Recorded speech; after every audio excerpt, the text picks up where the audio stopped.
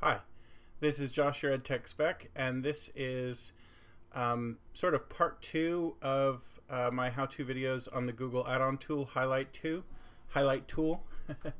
If you need to see the first one, which I call the overview or intro, there will be a link down below the video. So, assuming that we have already covered the basics of Highlight Tool, if you go into the add-ons menu and look in Highlight Tool, you'll notice there's Share Highlighters, Import Highlighters, and Associate. So I wanted to cover how to use the highlighter library, which will help us with the Share and Import Highlighter tools. So first, let's take a look at Highlighter Library to see what it means to create a set of highlighters.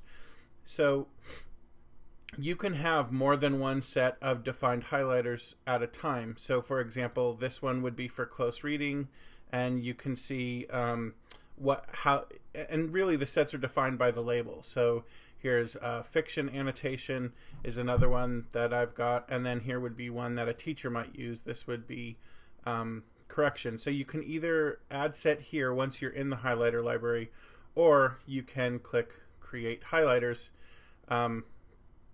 And it's really easy. So let's say we're going to do a bloom set. So we would start with remember, and then we're going to click the little plus, and they can't all be red. So let's click the color block, and then this would be understand.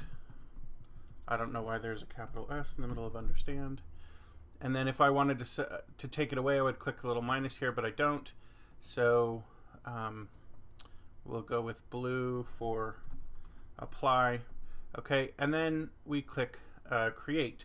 So these would add on to our current set. So I'm often asked, like, how many highlighters can you have in a set? And this is what, 7, 8? So yeah, this is not this is too many, because I'm on a big monitor. If your kids were on Chromebooks or a smaller screen, like, they'd have to scroll up and down. Plus, I didn't actually mean to put that here. So when we use the Create Highlighter tool, it adds on to our current set. And since 8 is too many, and I didn't really mean to put my bloom stuff here, we just click Edit, and we click Delete in the little editor.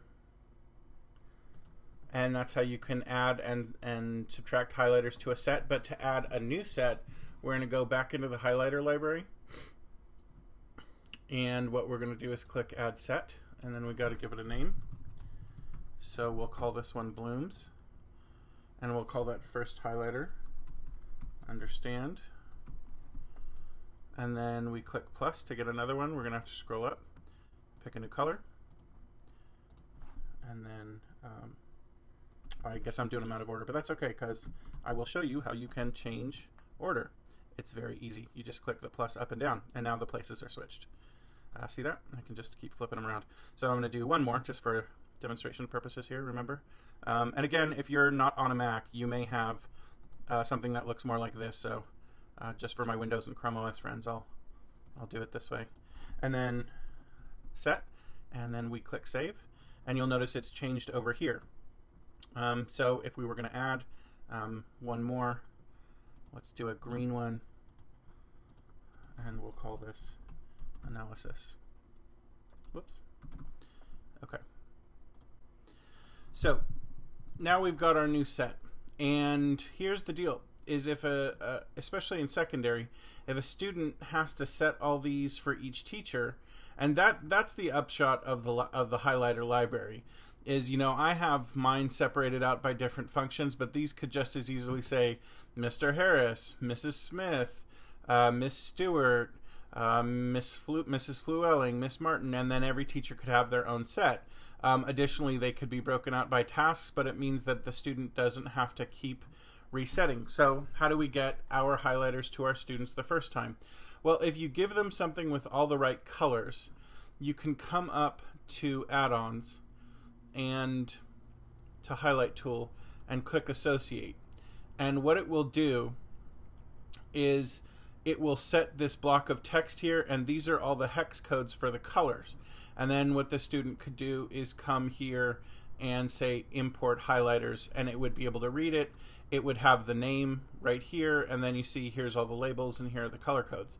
But if I didn't want to associate, if I just wanted to start out the school year, maybe I'm running Google Classroom or Schoology, and I just need to send them a Google Doc with the highlighter codes on it so they could be ready to go once we start going, then what I can do is, once I have mine set, is come back to add-ons and highlight tool, and then we'll go share highlighters. And now what it's doing is it's creating a new document, and we'll look at this new document, and you see it's like what it had with associate with the associate function, but this one has directions, and I'm going to go ahead and increase the size so they're a little bit easier to see. But you see it says go to add-ons, highlight tool, import highlighters to add these highlighters to your library, then go to highlighter library after starting the add-on to select this set as your current set. So these are the directions to you as the teacher or the person who is sharing highlighters. Share this document with others if you want them to import. Alternately copy the text between the asterisks. Now, one caveat, you do need to share this. They need to have edit access, because that's how they're going to have to open their add-ons menu. If you give them view only, then their add-ons menu won't open, and the same thing with comment only. However, you can give them a view only copy, and then they can file make a copy and make their own copy and set their highlighters. So I'm going to go ahead and share this with one of my other accounts. Nope, that's the current account. And send. So now I'm going to switch to that other account. See, this is the purple account where I originate. This is the blue account where I sent it to. So I'm going to refresh the page. This is my shared with me section of Google Docs, my highlighter template key. I'll go ahead and open that. And you see we have that same document. Now, before I import, I'm going to show you the highlighter library that I do have already in this account. So I'll go ahead and click Start. So see, I shared, if we look right here, this is my Blooms set. So if I click on this account's highlighter library, I have the close reading, correction, I have a history set over here, so I don't have a Bloom set already. So this is how easy this is. So just go to the add-ons from this document, go to highlight tool, import highlighters, and you see the little working on the bottom.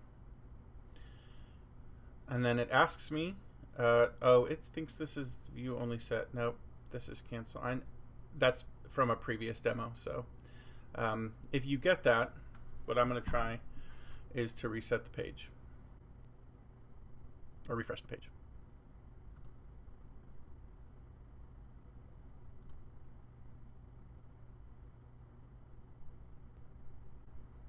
And there you go.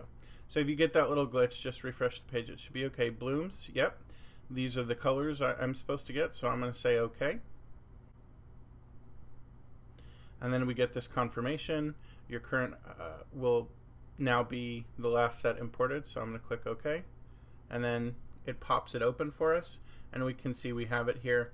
When we come into our highlighter library, we see it's at the bottom now. It's our last set. And you can use these left and right to the up and down arrows over here on the left to move it up in case you want it closer to the top. But this is a really useful function, so each teacher can share their own set of highlighters with the labels and the colors. And you know, if you're in Google Classroom, I would keep this in the not in the stream, because that flows. I would keep this in the About section that many of us never use, but you know, just keep it as a static document there, and if a kid accidentally goofed it up or erased one of their highlighters, they could fix it. Okay, so that is creating highlighters, creating highlighter sets, and sharing and importing highlighter sets in Highlight Tool, which is one of my favorite Google Docs add-ons. So I hope that was helpful for you, and I wish you and your students happy Googling.